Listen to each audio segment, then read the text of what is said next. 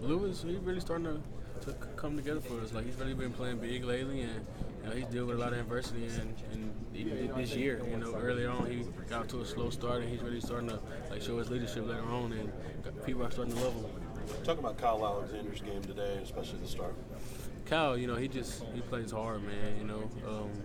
Cal came out early, gave us a lot of great energy, got some rebounds that we needed, some extra possessions, and I think that was a big part in us building the lead early.